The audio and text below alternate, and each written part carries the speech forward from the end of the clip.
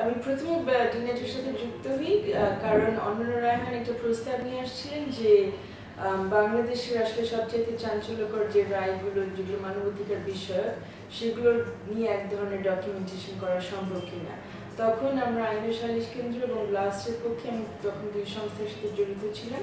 আমরা ডিনেটের সাথে একটা যৌথ উদ্যোগ নিয়েছিলাম যে কি করে এই কাজটি করা যায়, এবং ওটা করতে গিয়ে আসলে আমরা আস্তে আস্তে বুঝলাম যে যেভাবে ওনারা চেয়েছিলেন যে এই রায়গুলোর সারমর্ম বাংলা করে সাধারণ জনগণের মধ্যে কিভাবে আসলে বিলি করা সম্ভব, সেই জায়গা থেকে আমরা অনেক দূরে আছি। কারণ রায়গুলো ইংরেজিতে নামছে, তারপর এগুলো সারমর্ম করা লাগছে, তারপর এগুলোর অনুবাদ করা লাগছে।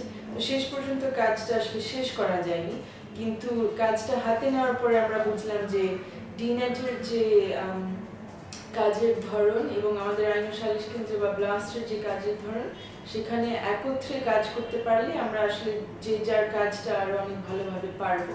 ডিনেট পারবে এটা সাধারণ অনেকের কাছে পৌঁছে দিতে, আর টেকনিক্যাল যে বিষয়গুলো, আইনের বিষয়গুলো, অধিকারের বিষয়গুলো ব্যাখ্যা করার যে বিষয়গুলো সেগুলো কিন্তু আমাদের কাছে ছিল। তো ওই শেয়ারিং এর ব্যাপারটা সেখান থেকে আসলো, এবং এইভাবে কিন্তু বিভিন্ন কাজের সাথে জড়িয়ে গিয়ে পরবর্তীতে আমি ডিনেটের গভর্নিং বডিতে ইনভলভ হয়ে গেলাম। ডিনেটের 12 বছর পূর্তি হচ্ছে শুনে খুবই ভালো লাগছে, এবং আমার মনে হয় ডিনেট আরো বড় হবে, তাদের কাজ আরো বিস্তারিত হবে, আরো অনেকের অংশগ্রহণ আমরা ডিনেটের মধ্যে দেখবো। এই ডিনেটের জন্য অনেক শুভেচ্ছা রইল।